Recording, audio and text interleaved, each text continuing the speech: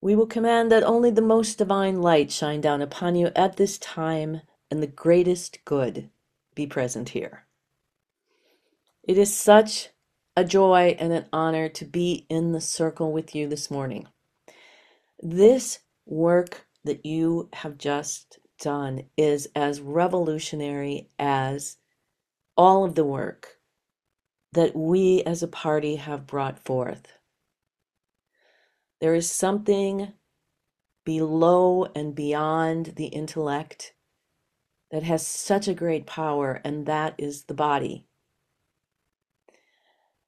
Our work with you for all of these years, and that will still continue on until you're with us, has been about rearranging your operating system. In particular, this time on the planet, and today is June 25th, 2024, there is so much going on so many levels. Some of it is intentionally designed to demagnetize you in the physical lens. In the whole operating system, it's perfect. Whoever, whyever, however you got here at this time to be subjected to the trials and tribulations of being human is the mystery.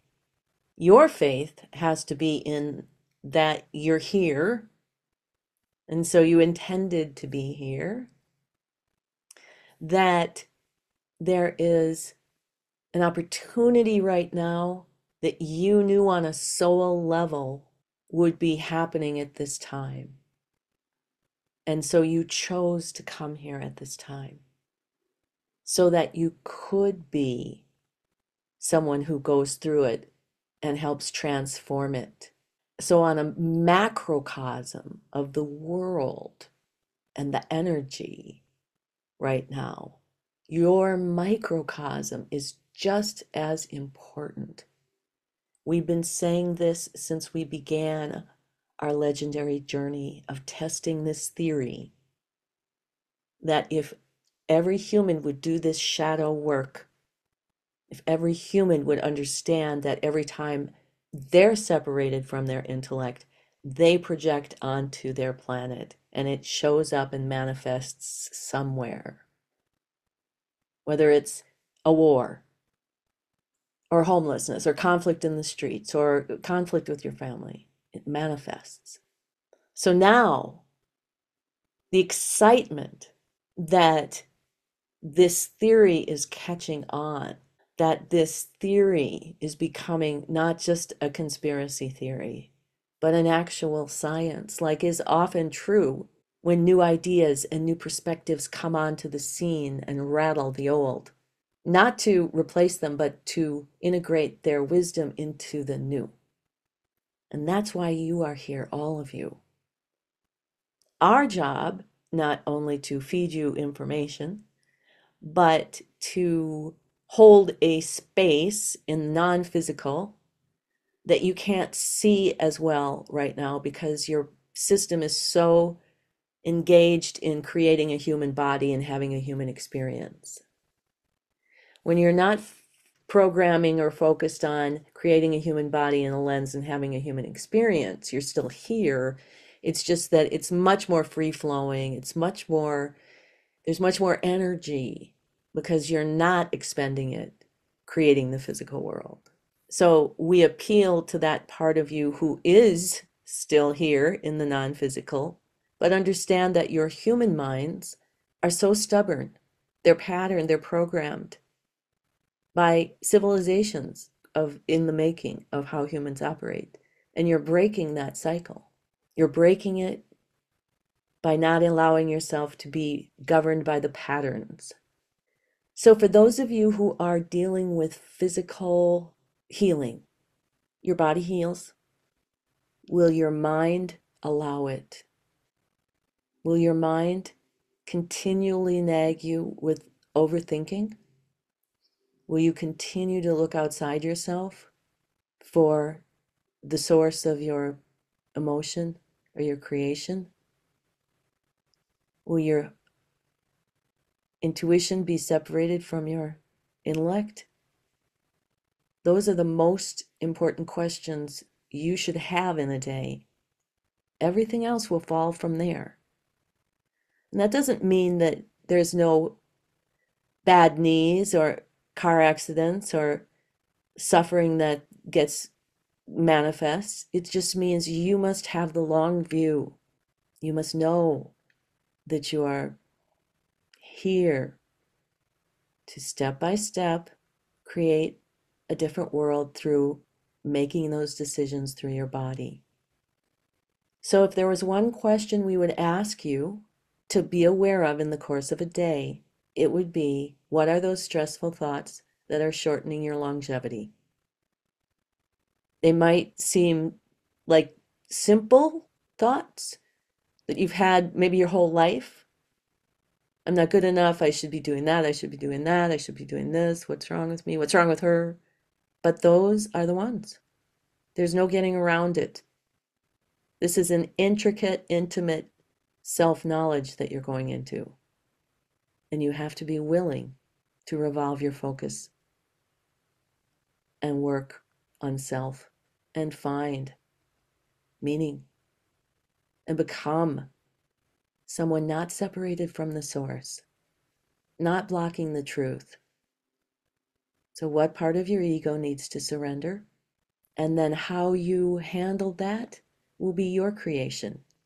Do you give your ego more to do that has to do with being aligned to compassion? Do you meditate more to get out of your head, to get out of the thinking, even for a little while? Whatever you need to do, that's where it begins. And that's where it will be reflected onto the planet in the macrocosm as well. So this meditation that we've just given you is excellent for aligning both hemispheres. And the hippocampus has been a beautiful addition to conversation lately because it is the interface between the physical and the non-physical. It's where the point of where that energy enters into the physical body to disperse into the map of your body. Very important point. Scientists in this day and age know it. They understand the power of that point. All the more reason for you to take control of remagnetizing your body, your intellect, your intuition, your emotion, to work to bring it into great balance. And know that human life has always been ugly. There's always been death and suffering. There's always been evil. There's always been these things that you're dealing with now. How are you going to transform your energy coming from the source, compassion, God, through you? What are you going to do with it? And we hope we can inspire you to rise high to the occasion and dedicate yourselves to compassion as the creative life force that you're going to master in your own body. We would, at this time, open for any questions or conversation anyone may like to have. Thank you so much for that. And I enjoyed so much the meditation and look forward to doing that more. This remagnetizing just makes a lot of sense to me. And I felt even already doing this meditation.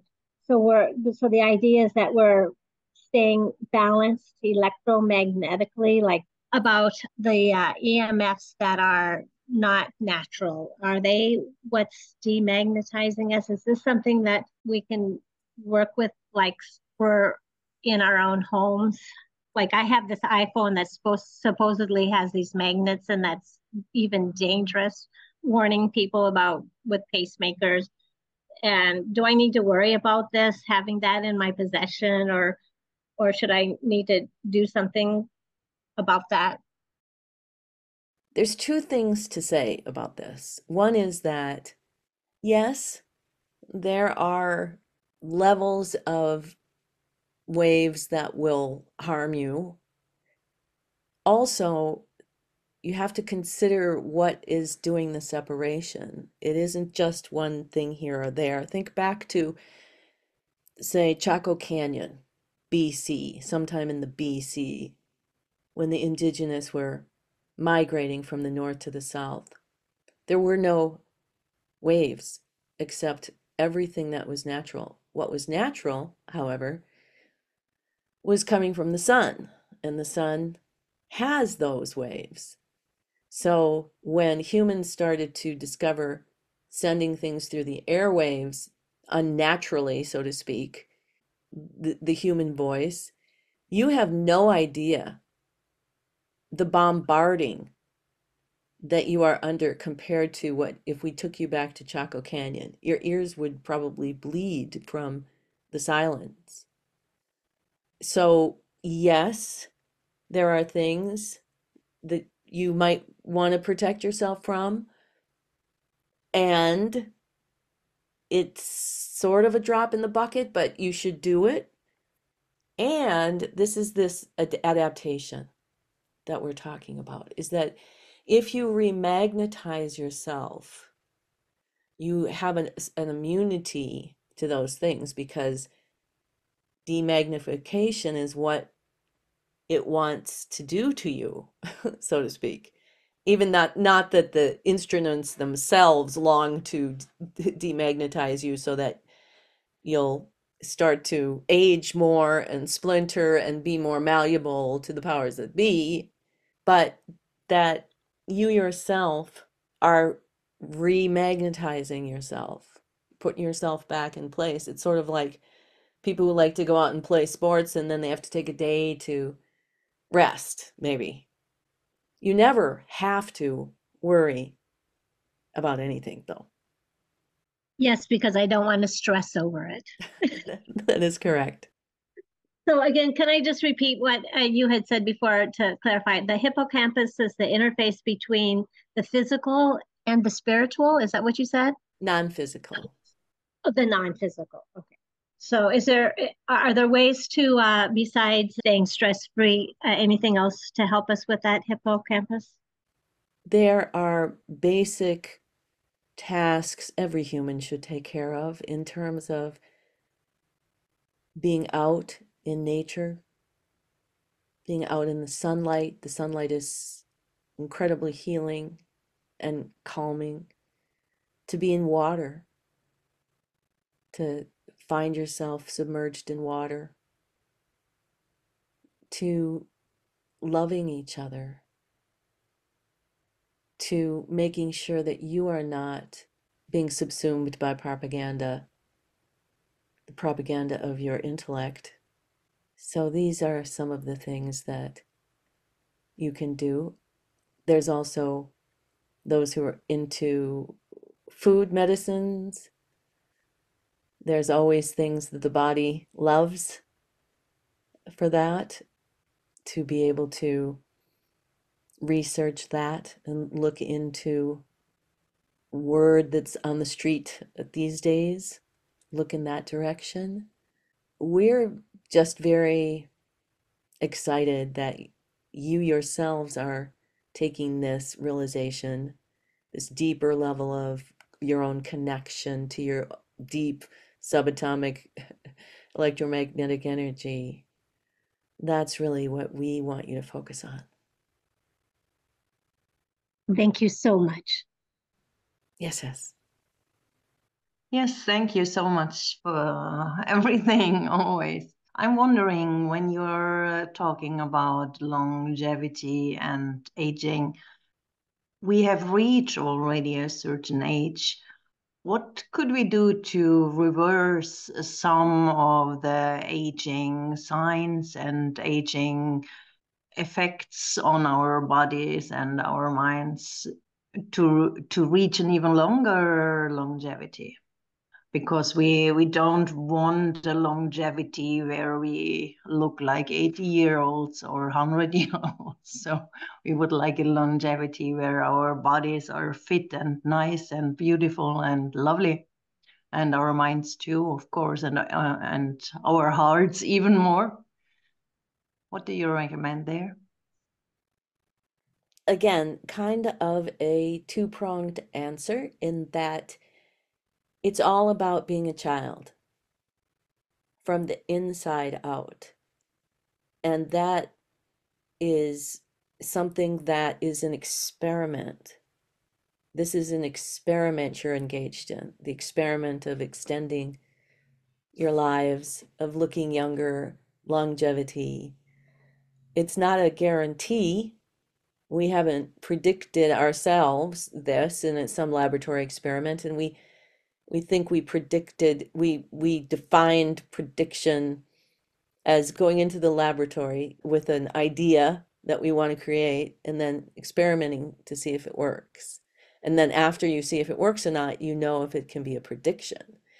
Our focus has been on the electromagnetics of it upward as far as what to do about how to have your skin younger. We don't know specific things that would address skin or address not graying hair or address those things, except what we're saying is that by bringing back the childlike innocence, which is also kind of a humility, and not humiliated, humility that you don't know certain things, that you don't know, not like there's something wrong with you, but like you're a child learning. You don't know, you're excited to learn, but you realize you don't know. So you have to have this humility to be guided, now mostly by your intuition, but that's it. It's the ego who needs the humility,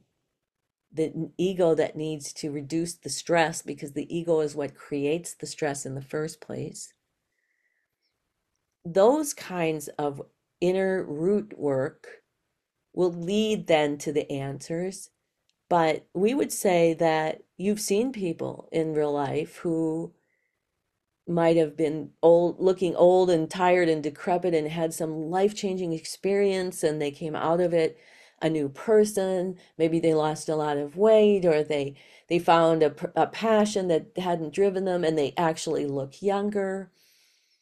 That's the focus that we think makes for the best longevity, because intuition will tell you, intuition will guide you. If you're going to be a child, you're not going to judge if you're how you're beautiful or not.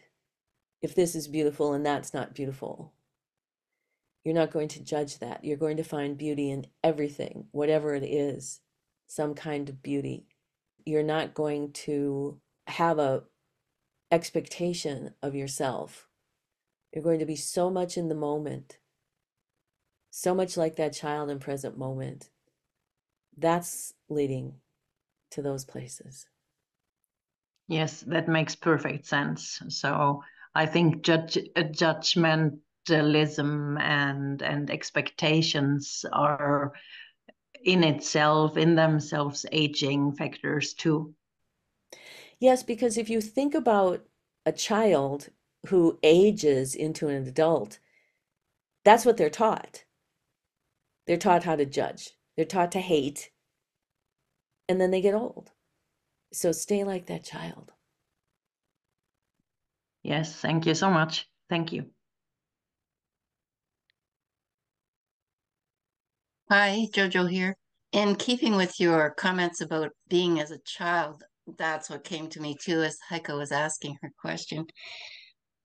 For me, that means playing, having fun, being joyful, and laughing as much as possible, which some people view as kind of not acceptable for people my age, if you will. But many others love it and join in when you're like that, when you're upbeat and when you're having fun. So unlike Debbie, I used to read only nonfiction like she's reading. Now I read mostly fiction, and I'm currently rereading a series about an 11-year-old girl, Flavia de Luz, who is so funny. Any book that makes me laugh out loud is one that I love and will reread. And she's all about the natural world and the chemistry of it and understanding people that are alive, people that are dead. She's always finding bodies and solving mysteries. So that's one way that I stay happy, joyful, is reading things that make me laugh and make me take a brighter view of things. Anyway, just my comments. Thank you. This is Linda. I felt so much going on during the meditation in both hemispheres of my brain when we were at that point. Also, I really felt the energies. Thank you so much for this meditation. I had done similar in the past, but not quite this way. And I had forgotten what that feels like. So I'm very, very thankful for that. I would like to ask, with everything that is going on with me physically at this time, and emotionally, am I on I guess, the right path or the correct one? I'm feeling very connected with Yeshua right now and feeling like some of what's going on in my body is a lot of pain that's coming up from possibly past lives. Yes, indeed. It is a lot of pain from not just past lives, but this life. There is an abundance of timeline healing that's going on all over for everyone. And the way that timeline healing manifests is individual for each human body. Yours coincides with the loss of people and physical illness and physical pain. Some other people are being challenged with mental health issues. Some other people are being challenged with other kinds of what you might call suffering. That's all part and parcel of why you're here. And we would suggest, our suggestion would be that it is your relationship to yourself right now that is the most important.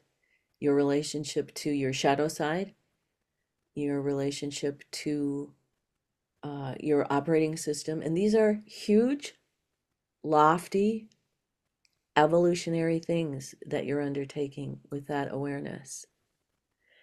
There is no need or room for you to have to be in question.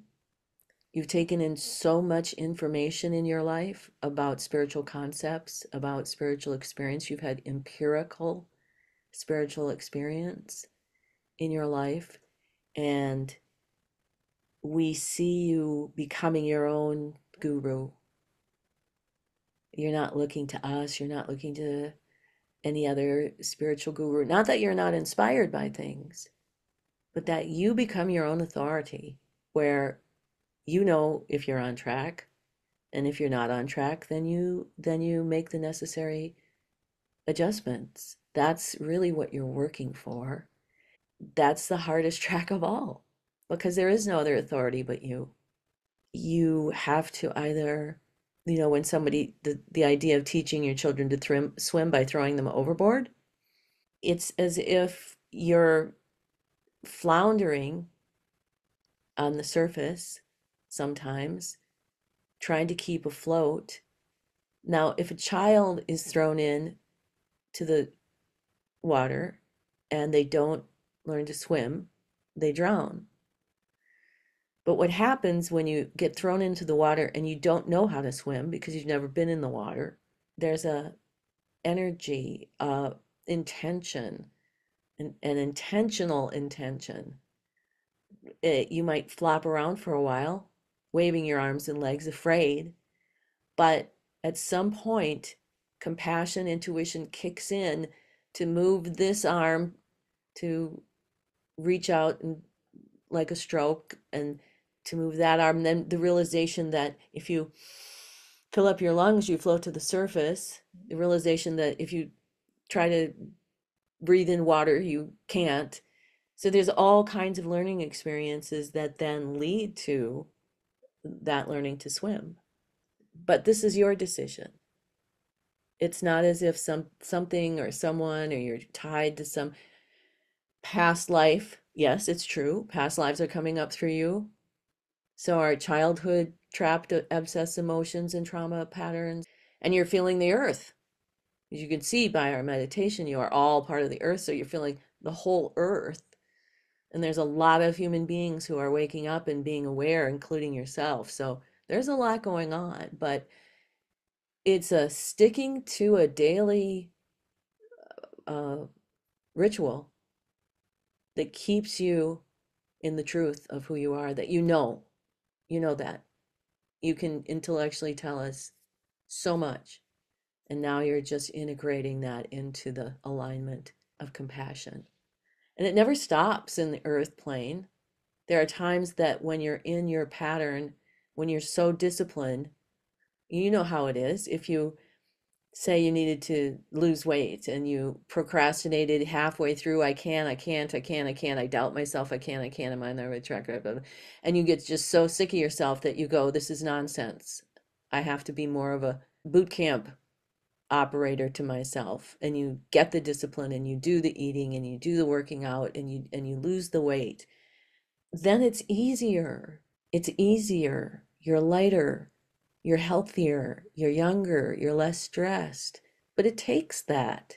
It takes this journey of life in order to give humans that opportunity. We learned that this planet Earth allows for free will.